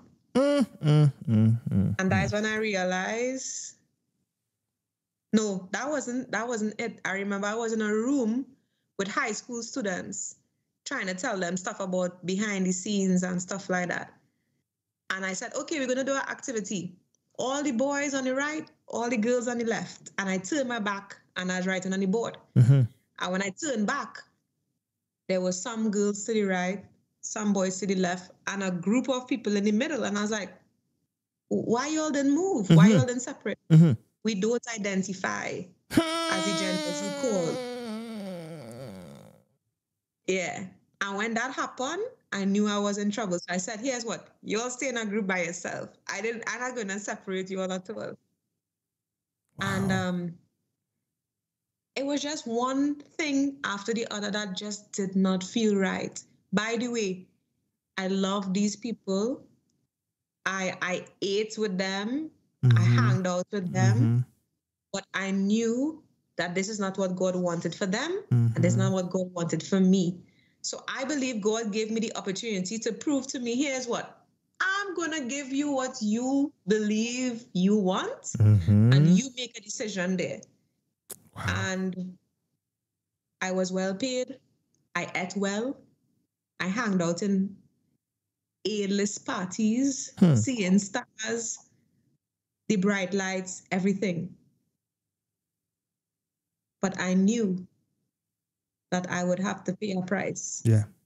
Which I was not willing to pay. Right. You never got to a point. Have you ever? So when you made that arrangement with them, say, hey, Saturday is the one day I can't work. There was never a time where I don't know what's happening.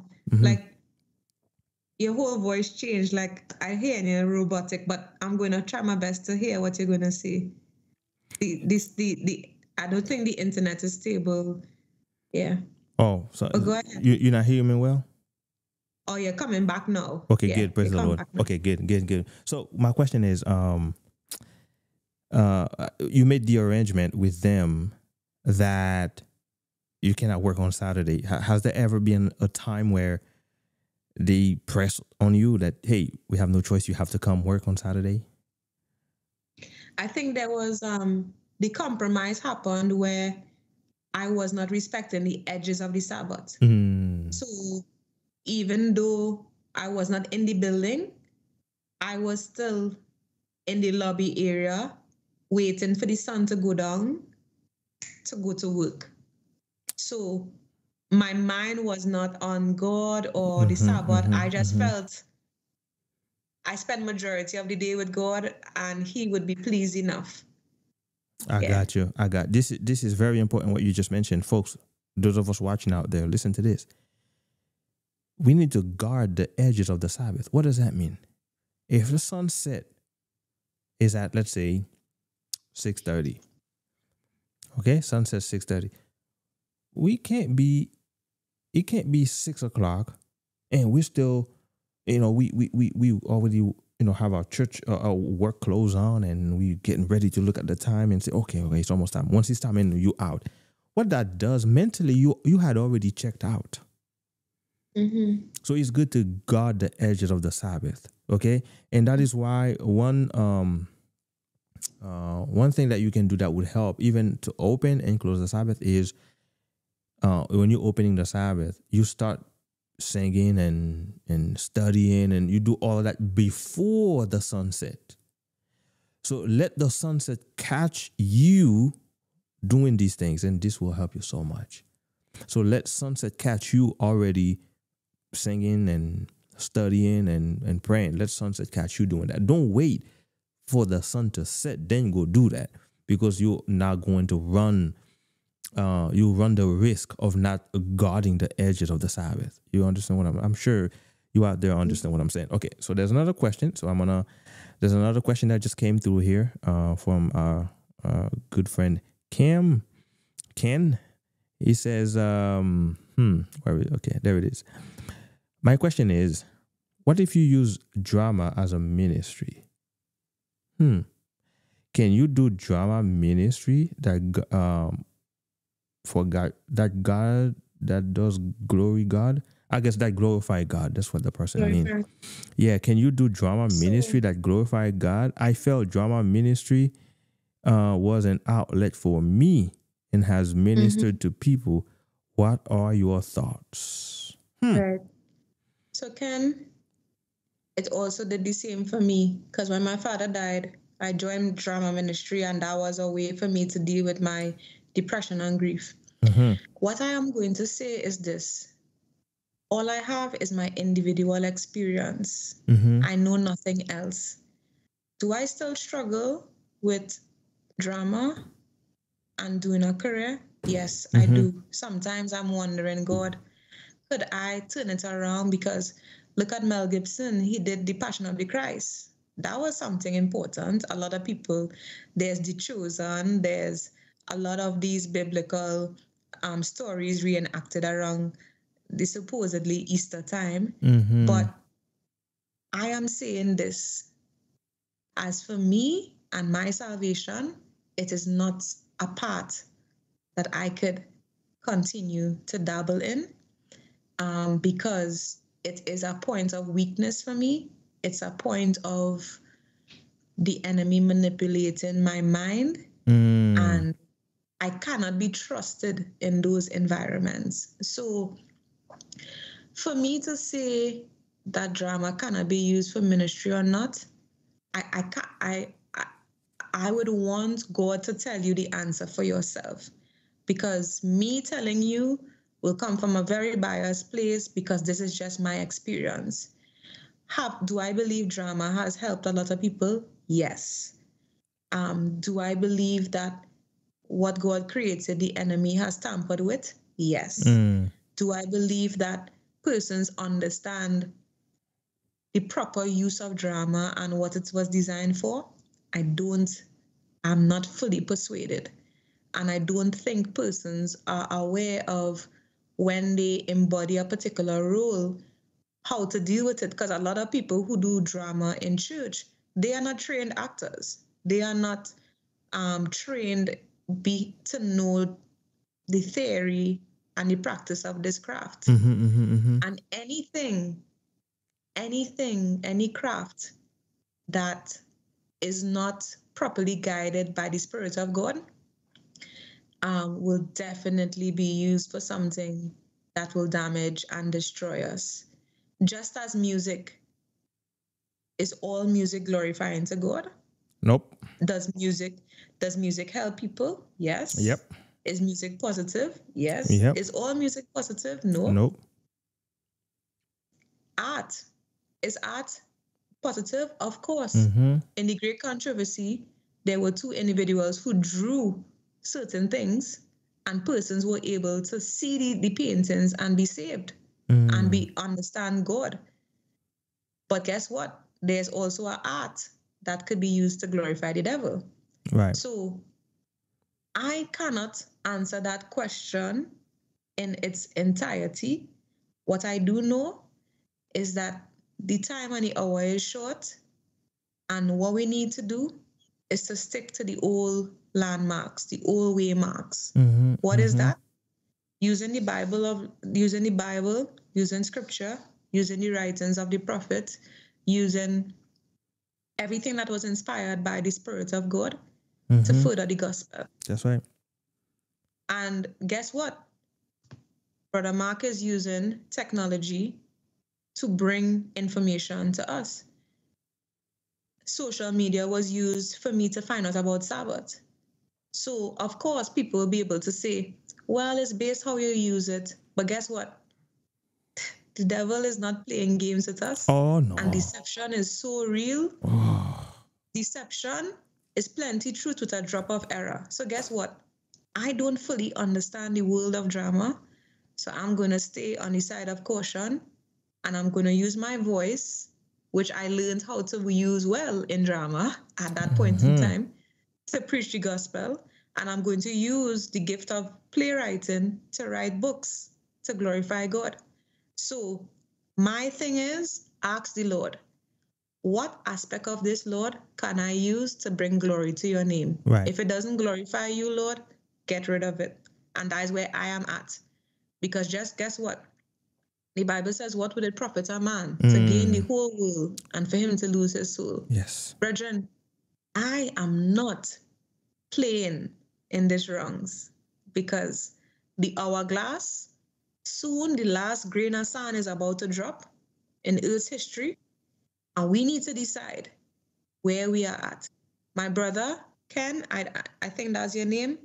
I cannot answer that question for you. There are certain things could only be found out through prayer and fasting and seeking God. For me to answer that, I would be misleading you because I myself don't know where to stand with this thing.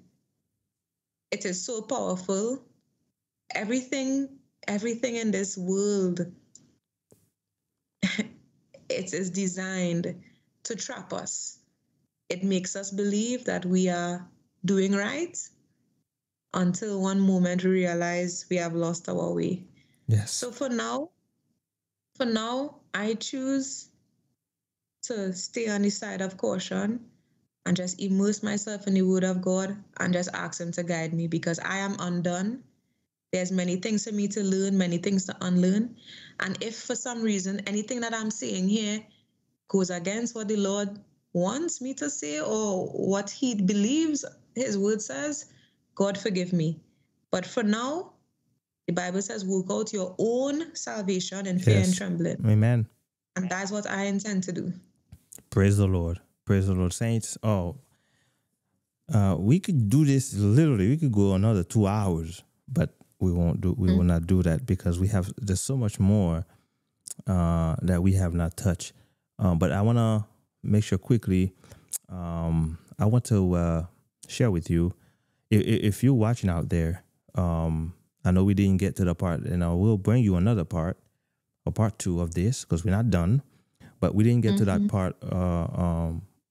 The part where he talks about where she didn't get to talk about her book. She has a whole book that she puts out. So you can go to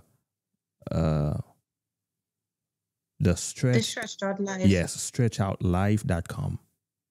You could go to that website and you can order that book.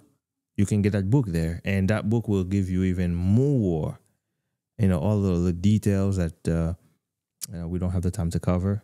You can definitely go on there and get that. Okay, so that's very, very important. And if you on Amazon, if you were to go on Amazon and looking for the book, you would be looking for something like this. Okay, this is what you need to look for. You'll find that on Amazon and on the website as well. So that's the book. So what I would highly recommend you do, folks, is, if possible, you can get that book and then read it, and then when we come back for the second part of this, then things will definitely make more sense to you. And also,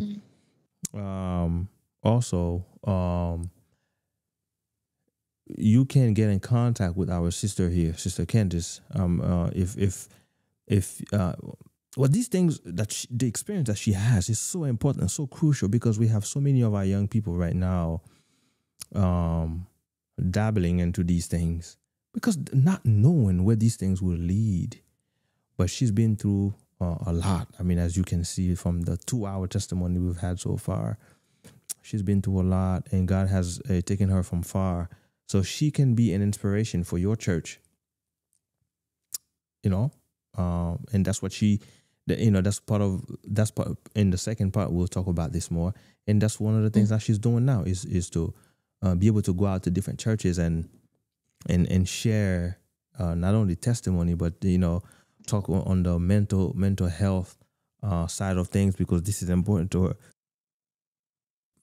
This is very important to her. So, do that. If you want to get in contact, and give us the website again, sister, give us the website if somebody want to contact you.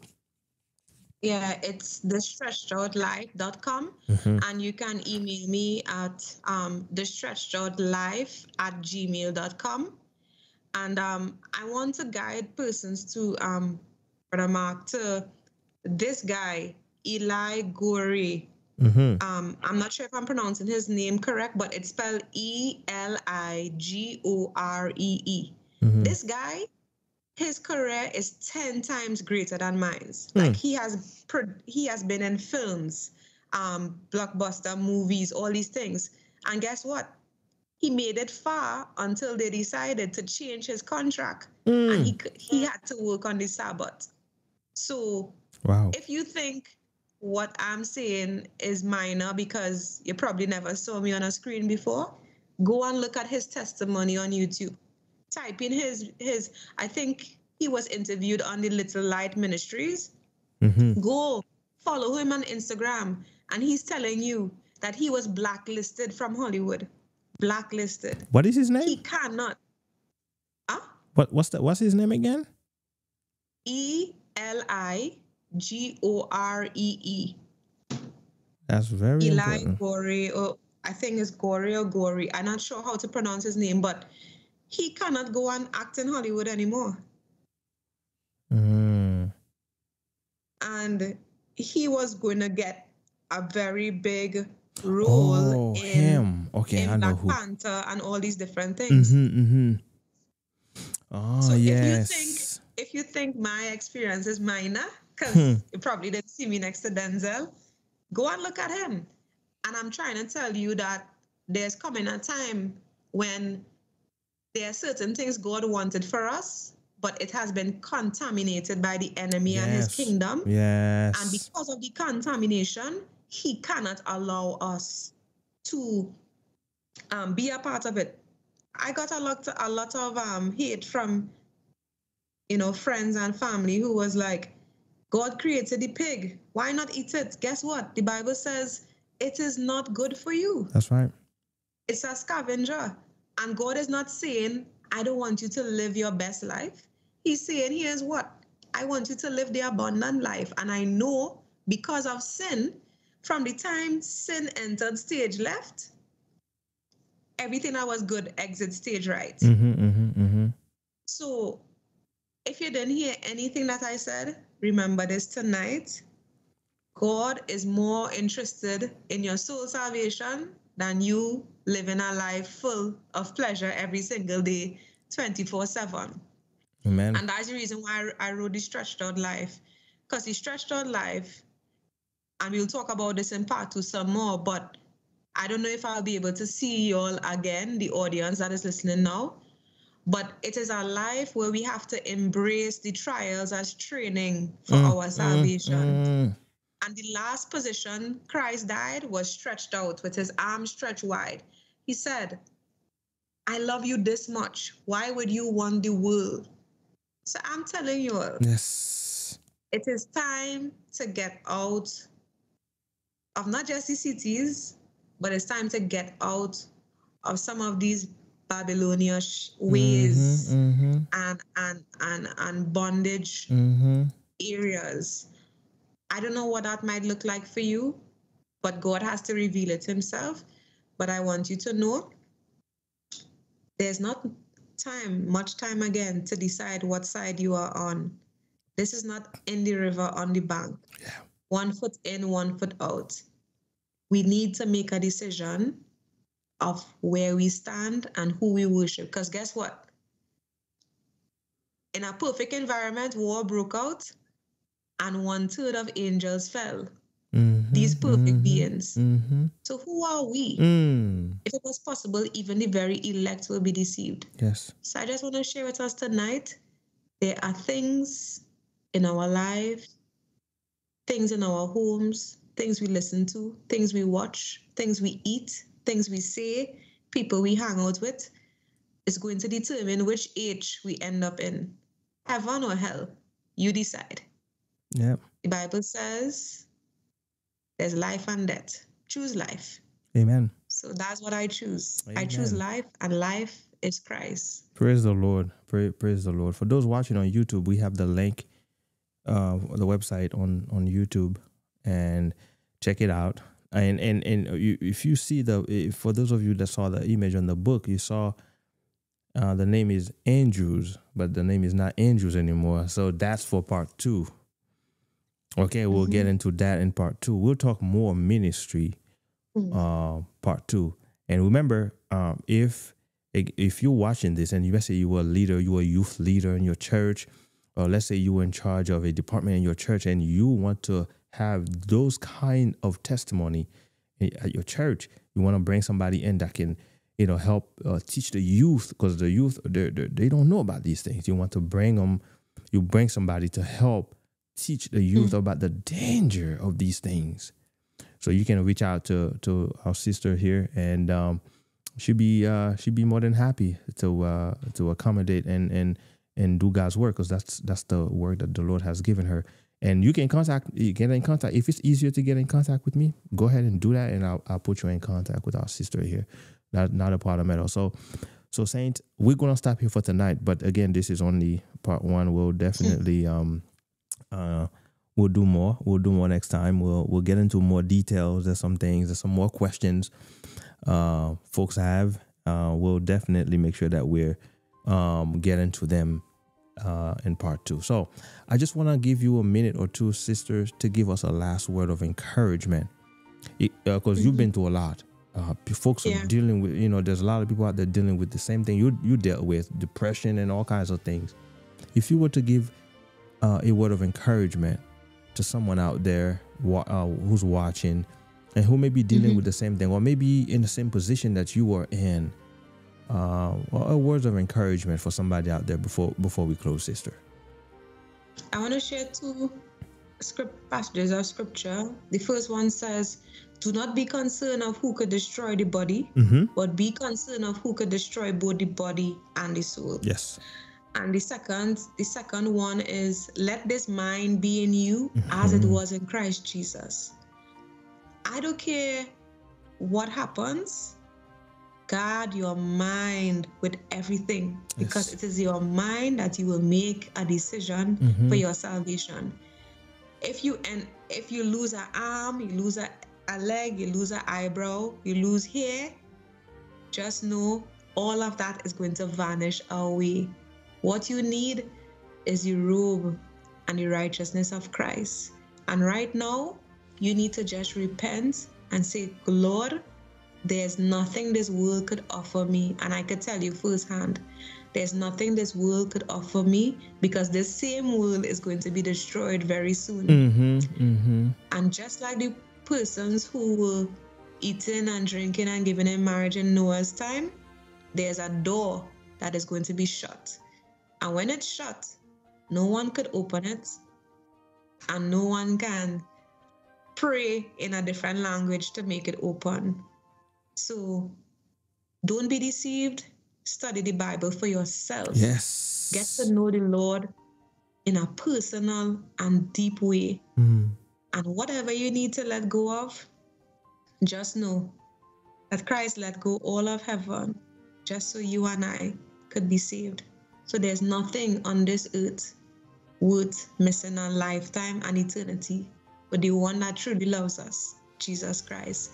So those who are going through some mental health issue or challenge, depression, you're thinking about killing yourself, just know that there is hope. Yes. Our hope is Christ, our righteousness. And there's hope because I am talking to you in my right mind, not on any drugs, not on any substance. Yes. And my body and my mind is brand new. And if he could do it for me, he could do it for you too. So hold on. Change is coming, and faith is the victory. Amen. Amen. Praise the Lord. Brothers and sisters, I didn't want to finish, but I have to. I have to finish. Saints, I pray that you were blessed by this as I was. I pray that you were blessed by this as I was, brothers and sisters. Praise the Lord. Sister, I can't even thank you enough. I can't even thank you enough. The Lord has given you a powerful testimony, and you are willing to come on and share this with others. What a blessing. What a blessing. I know people that are watching live right now and those who will be watching later on, they're going to have questions. Saints, if you have questions, you can, again, send them. No problem. I'm sure we don't have all the answers, but you can send your question. If you want to get in contact, direct contact, you want to get direct counseling, you want to have one-on-one with our sister here, no problem. Contact her, contact us. We'll make it happen. And again, if you want that for your church, which I think is priceless.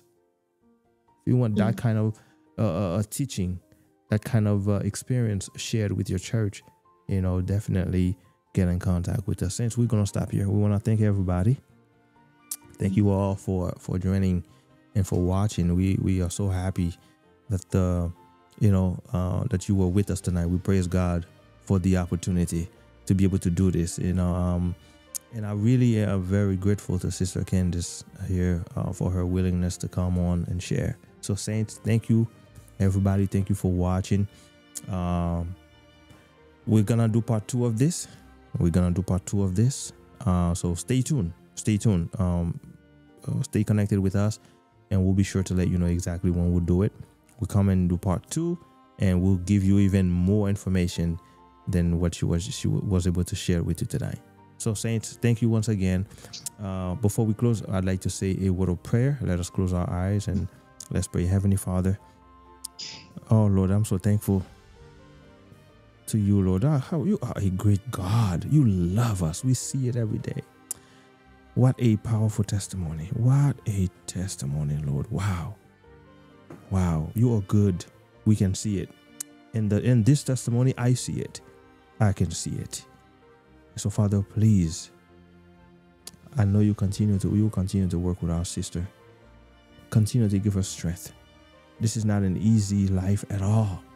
Lord, I pray you continue to shield her along with her family. Lord, please protect them.